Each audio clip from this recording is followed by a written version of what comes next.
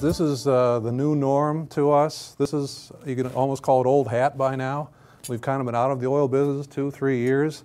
It's very anticlimactic. Once this thing goes in your house, you've gone out, you've researched, you've thought about this all night. You've stayed up at night, you got all your bids, you analyzed all your bids. Then the day comes, the guy puts it in, and what does he do? Turns on the switch. And yeah, you can go down and babysit the thing every day and be nice to it and all that kind of stuff. And you will. Yeah, absolutely. Yes, it's a nice new car. But in the end, after those days, you'll ignore it a little more, year by year, and it'll just do its job. And you'll think in tons. You know, and you don't worry about locking in or who pre-bought and who went out of business in the oil company and all that crap, because you just don't do that. If you're not familiar with the website and what is out there, there's a ton of information on there. There's a calculator on there. I'm a degreed engineer. I didn't believe the thing, so before I put mine in. So, but yes, it's accurate to within about 5%. My house is 3,300 square feet. It used to burn 1,000 to 1,200 gallons a year. 3-4 years ago, maybe 5, I hit the lottery and locked in at $4.10 a gallon. So do the math on that. There goes 5,000 bucks that went right out of our house after tax, all that sort of stuff. That was a rough year. With skepticism, I was where you guys are right now. I have a smaller home, so you've got a different perspective. I got a 1,300 square foot ranch. I bought the home with a furnace which was horribly inefficient. I purchased another oil furnace. I mean, over the course of the 34 years I've owned my home, you know, I've gone back with wood boilers. I've done it all. I've done everything other than propane. And never was I happy. I've been looking at this system for quite some time. I had to do something. And I bit the bullet 2.5 years ago. And it's probably the best, certainly the best investment I've done in my life. Annual heating cost for me is less than $1,200 a year for heat and hot water. I haven't had one lick of problems in 2.5 years, nothing.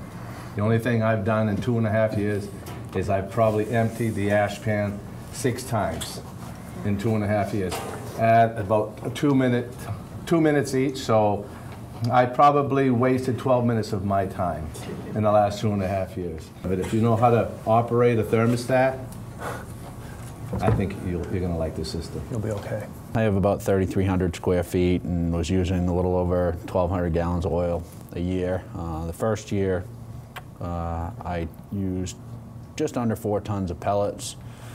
We also did a wood stove at the same time, so it's not an easy comparison, but I also burned a couple cords of firewood. So, you know, I spent about $1,500 that year versus nearly $5,000 the prior year. Glad every day that I made the choice. Again, I think like everybody here on the panel, or almost everybody on the panel, we probably all made this decision without getting funding from the state of Maine, exception of you. I'm from New Hampshire. Yeah, so it wasn't a choice there. So I didn't have the credits that I did today, but that would have made the choice even more easy. We can hear it, but it's still quieter than our oil furnace. Even when the vacuum runs to pull in the pellets, it's quieter than the oil furnace was as far as the oil furnace kicking on and just burning. Now, I've had mine 3 years.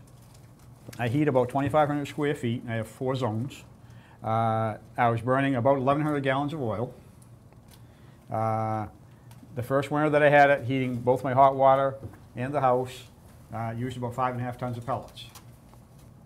Right now, when I start this heating season this year, I've already saved $7,600 in 3 years over the cost of oil.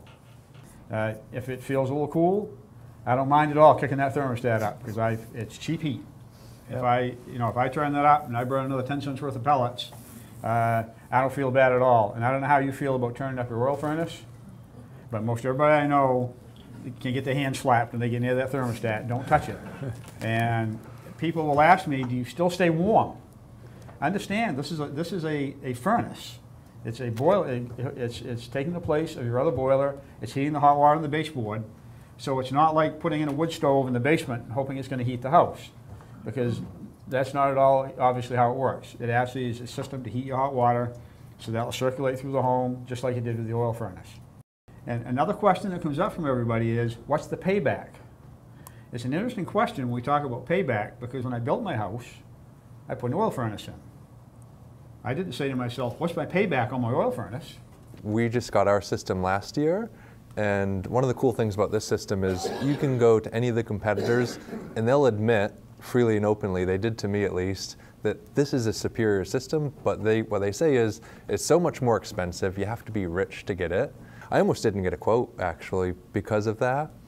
And so I went to one of the competitors in Portland, I got a quote, and it was looking good and so forth. And luckily, I did end up getting a quote from these guys as well. And every installation is different, so I don't, but this was my experience, is the quote for this one ended up being very comparable to the competitor who said this one's a lot better, but it's just so much more expensive, it doesn't have good value. And I just wanted to help dispel that because, like I said, I almost didn't get the quote, and in the end, it was actually cheaper here, slightly so.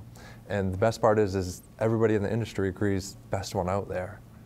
I burned pellets for 7 years in a Harmon pellet stove, handled 5.5 tons of pellets a year, 40 pounds at a time, and I have the vacuum system, and every time it turns on, I say 40 pounds I didn't have to lift. With this system, we went to see, and we did see another system that was recommended. We went to see it. We walked out of that meeting after 2 hours, and my wife's first comment was, I'm calling you the oil burner guy because that's not coming into my house. It was noisy, it was messy, it just didn't work. You know, you had to clean the ash bin once a week. If you didn't clean it, the system shut off. I talked to Maine Energy here, went to Rick's house, saw his system, and we decided to buy the system. It was more expensive, but the other system we saw was about $1,000 less. It wasn't much of a savings for the quality we have here. In my delivery, the first time, you've seen the trucks they use to deliver, and I'm saying, we got a narrow street that we live on, and I got a small driveway. He's not going to get, Bertha or Mongo into my driveway. They get it in very easily, just as easy as an oil delivery. It really works well. So it's been a good investment. I actually did have a brand new boiler 6 months before I bought this system. Because I had insurance on my system, the boiler failed, the company came and put a brand new boiler in, and still decided to make this switch.